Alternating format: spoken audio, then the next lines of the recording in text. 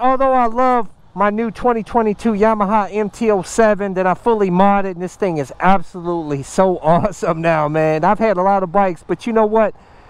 There is one motorcycle that I regret not buying. Let's go for a ride.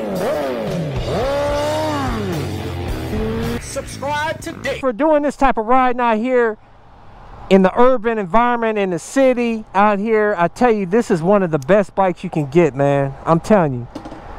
Very comfortable, quick, torquey, sounds awesome. I'm telling you, man, this is my Yamaha Davidson, I like to call it. But I'm gonna tell you this, man, that there's this motorcycle that I actually bought once and then I reneged on it, and I'm so sorry that I didn't buy it. Listen to that. Yeah, baby. I have links to all of my gear, which is awesome, like this airbag vest to help keep you safe out there, my ultra lightweight carbon fiber helmet that comes with an automatic tint shield, my gauntlet gloves, Dynasty winter jacket, motovlog camera, pants, boots, gloves. All my gear, I include links in the description and comment section of this video.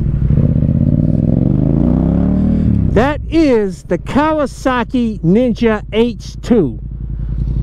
I make fun of that bike. I call it one of the most ugliest bikes out there. It's so ugly, it's badass.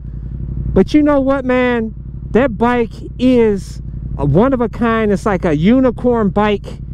And I tell you that bike, I bought one actually, and it had carbon fiber reels. It was, I think it was a 2018 or 19 or something at the time, I remember. It only had a few miles on it. It was a showcase bike in a dealership, and it was like 23,000 or something. And I bought it, and then I reneged. I said, you know what, I need that bike like I need the hole in the head, because I'll probably get speeding tickets or something. But I am so sorry. I regret not buying that bike, because the H2 now is a collector's bike now. Look, hold on.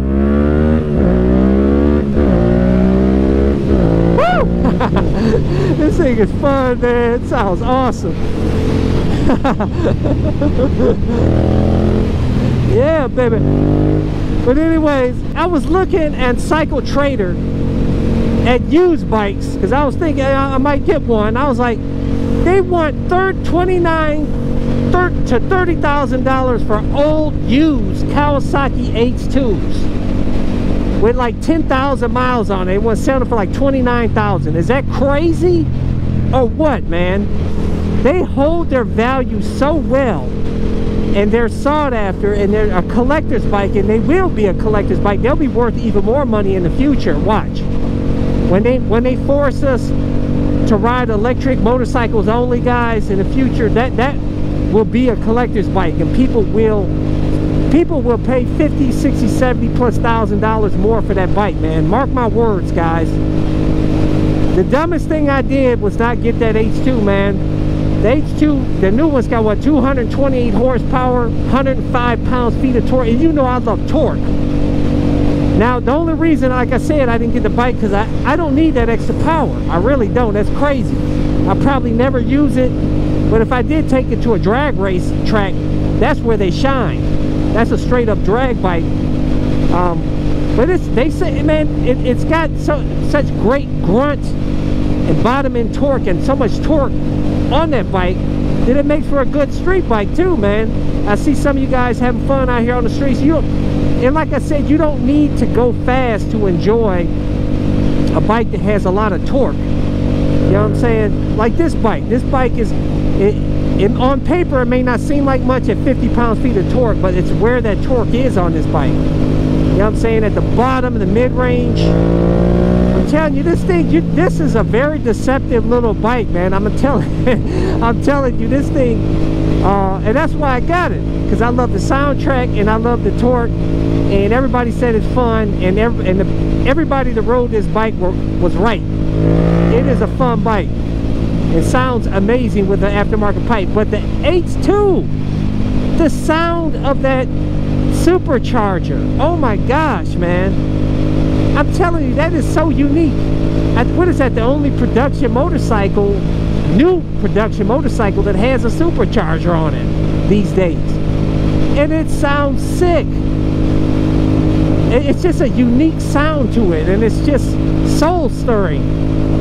And so I think guys, I may go ahead and throw my hat, put my order in for a brand new Kawasaki H2, man. What do you guys think? Leave a comment below. I know I don't need the power, but it's just such a unique bike. Like I said, so ugly is badass, and it's got that really awesome paint job on there, the black chrome or with the silver sparkles on it. And the only thing that sucks, and another reason why I didn't buy the H2 at the time, was because if you drop that bike, guys, one fairing on the side is like $1,000 or something crazy, man. It's really expensive if you drop that bike. It's you know, it's not like the other normal sport bike fairings at like $500 or something. You pay $1,000 because it's not a high production bike. You actually have to put special order in for it. They only make so many a year, man. And they used to be a lot cheaper. You used to be able to get one, I think they were like $25,000 back in like 2015 through 18 or something. They were in the 20s. Now they're in the 30s, man. Because people, they're sought after, man. They're collector's bikes. So what do you guys think? Think you should get an H2, man? I'm so sorry I didn't get that one with the carbon fiber wheels. That was so sick, guys. Dumb, man. Instead, I got the stupid Aprilia Tuono, which was cool. Don't get me wrong, it's not stupid.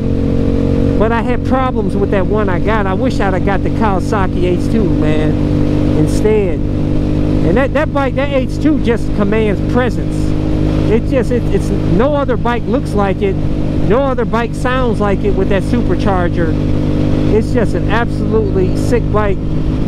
But I tell you, I'm loving this bike. If I get another bike, obviously I'm not getting rid of my YZ or this bike. These are staples. These are the two most fun motorcycles that I've ever had so far out of my 12 bikes. I love this little MT-07, man. I got it down to 388 pounds. I'm telling you, this thing. I'll tell you, I put the K&N filter on this, guys, and I took the snorkel off. Put the carbon fiber full racing Akrapovic exhaust on here, a Popovich exhaust. I'm telling you guys, this is a fun little bike right here, though, man. Even here on the highway, this little bike, I'm telling you, it's got some spunk, man, and torque.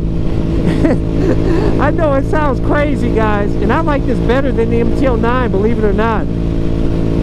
And just because the chassis, the setup of it, but this CP2 engine, just listen to the sound, guys. It sounds so awesome, man. Oh my gosh, such a cool. Here's Lindale, guys. Whatever you do, don't speed through Lindale here. This is where everybody's seen. They got cameras here and everything else. They give you tickets, man, for that little town, that little section called Lindale. But anyway, you see everybody slow down. Listen to that sound, dude. Oh man, look at this. Boom. Yeah, baby. Oh, I love this little MT-07. Throw it around. Sounds good. But I'm telling you, for those of you on a budget that want an all-around cool bike, sounds good, quick, torquey, lightweight, reliable, MT-07 all day, baby. All day. Loving this bike, man. Absolutely loving it. But anyways, guys, leave a comment below whether you think I should get that new H2 or what bike I should get. Leave a comment below. Hit thumbs up, helps my channel, guys. Hit the subscribe button. Hit that little bell symbol so you get notified of my new videos. But I release new videos every Sunday, Tuesday, and Thursday at 11:30 a.m. Eastern Standard Time. And I got some more videos, lots of more videos coming, baby. Check out my playlist for new riders and popular videos. Don't forget to comment and subscribe, and check out my other channel, Bug Out Moto, where I customize a van for my motorcycle so I can live in my van with my motorcycle and travel across the country anywhere. Subscribe to my YouTube channel, Bug Out Moto.